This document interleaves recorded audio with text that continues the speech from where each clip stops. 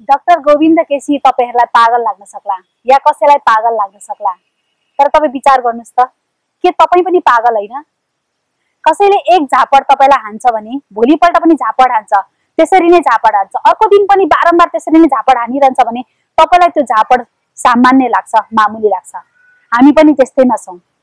सबैले हामी माथि, हामी गरिब जनतामाथि भ्रष्टाचार गरेका छन्। त्यो भ्रष्टाचार हामी हाँसी हाँसी सहिरहेका छौं, कुनै कदम नै उठाइरहेका छैनौं। डाक्टर गोविन्द केसीले कदम उठाउनु भएको छ र हामी उहाँलाई पागल देख्छौं, किनकि उहाँले भ्रष्टाचार विरुद्ध आवाज उठाइरहनु भएको छ। त्यो हिसाबले त हामी पागल हुनुपर्ने हो हैन र? किनकि पीडा त हामीले सहिरहेका छौं नि। मैले राम्रो स्वास्थ्य उपचार नपाए पनि अब आउने यो सन्ततिले स्वास्थ्य उपचार राम्रो पाउनुपर्छ भन्ने मेरो माग छ र मलाई आशा छ यो माग मेरो मात्रै हैन, सम्पूर्ण नेपालको माग हो।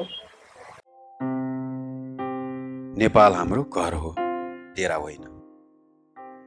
कुनै घरमा डेरा गरेर बस्नु र त्यसको मालिक हुनुमा नितान्त फरक छ।